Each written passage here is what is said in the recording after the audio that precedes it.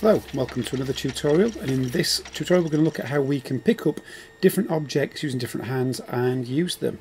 So you can see I've already got two tables, I've added two pistols, so it's just the pistol from the last tutorial, but I've duplicated it, and I've also added a torch, but we're going to come back to that in part 2 of this tutorial.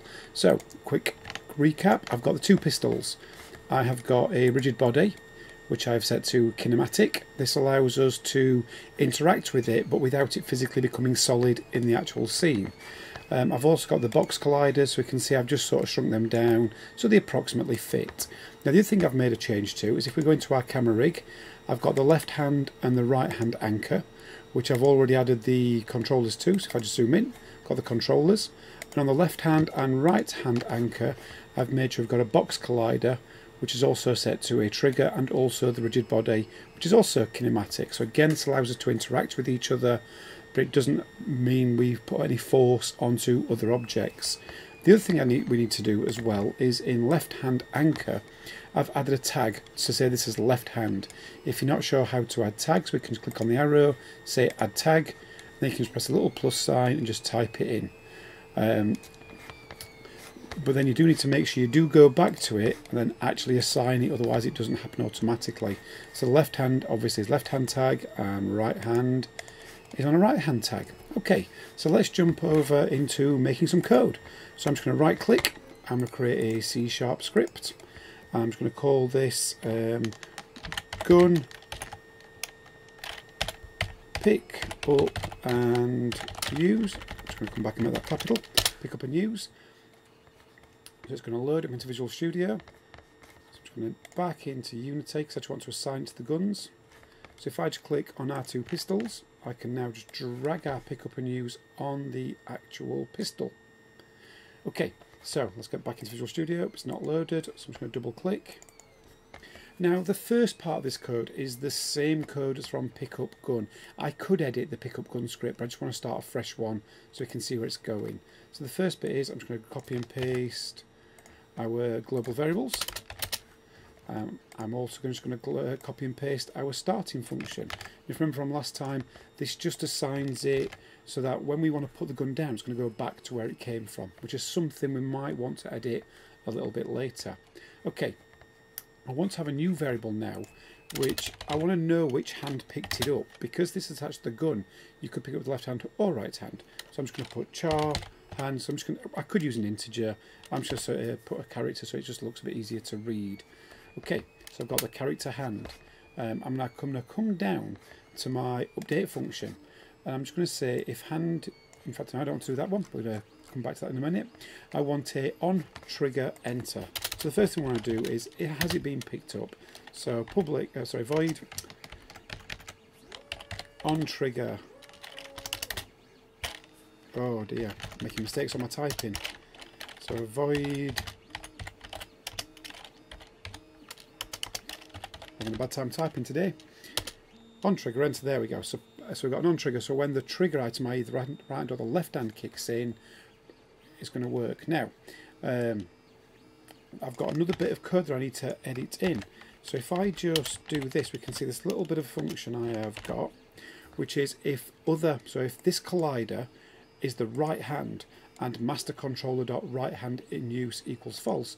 So this is something I've already did. So if you'll probably get an error at this point. So I'm going back to the master controller we created last week. I've deleted a bunch of code out of it. I've got rid of everything in these now, and I've just got two variables called left hand in use is false and right hand in use is false. So right now your hands are empty. Okay, so I'm going to go back into this bit and we can see, so if it's the right hand and the right hand is empty, then we can continue into this function. And it's pretty similar to what we had before, which is we're going to say pickup equals true, so that yep, this item, this one right now has been picked up. This controller, so the controller just here, is equal to the object that has picked it up's transform. And then we're going to say to our master controller that the right hand is now in use, and I'm setting the current hand to R for right hand. I can now duplicate this again and then change it all to left hand. So this should now, if you were to run this, it still won't do anything because we're not told to assign anything to it, but we've obviously got left hand in use, and the same hand equals L. So if you are copying and pasting, please make sure you do just switch left hand round, otherwise it'll look a bit wappy. Okay, now in our update function, I've got again a right hand and a left hand function. There's probably a neat way of doing this, but if I just grab this whole bit of code that I've already written, I'll just talk through it. So in update, if the hand is equal to R, so if it's the right hand, I'm then going to say if we've pressed button 2 on the controller, so let's have a quick reminder of button 2. So button 2 is our B button. If we press button 2 and the right hand is in use, it's going to set our right hand in use back to false. It's going to say pickup equals false, and then just set hand to an empty, to a space bar. This bit's a bit premature. This is if we've pressed the trigger and we want to fire our gun. Now again, I've grabbed this code from the last bit of code we created. That's why it's kind of complaining a little bit. So I'm just going to bring in that bit of code as well. So if I just come up here, there we go, we've now got our code for handling firing bullets, because again we are trying to pick it up and use it. So I've got a rigid body ball, that's going to be public, the firing speed is going to be 50, and of course I'm setting fire to false. So now if we press our, again from right hand, if we squeeze the trigger, so just like we did 2 tutorials ago, if the trigger is greater than 9, we're going to, and it's not currently firing, it'll fire false, instantiate the bullet, destroy it after 3 seconds. If fire is true and the right hand is less, then it's going to reset our fire state back to empty, so we can fire again and keep on trigger firing. And again, we're just going to do the same again for the left hand. So again, I've already rewritten, we've already picked up this code, so I'm just going to come down just here. Again, if copying and pasting, please be careful of your brackets. So again, if hand is left, it's the same thing again now, but this time it's button 4. So if I have a quick look at button 4 is our Y button. So same again, if we press button 4 and the left hand is in use, the gun can go back to where it came from. Well, sort of, it's going to tell you you can do it on the next update. And again, if we're pressing the left trigger, it's going to fire with the left hand. So our next little bit, if it's picked up, if we have picked up the gun, we want to follow the controller. So if picked up equals true, so again, if I pick up true up here, if I pick up true, if it is picked up, where we've gone past it, there we go. If pickup equals true, we are setting the position of our gun to the position of the controller.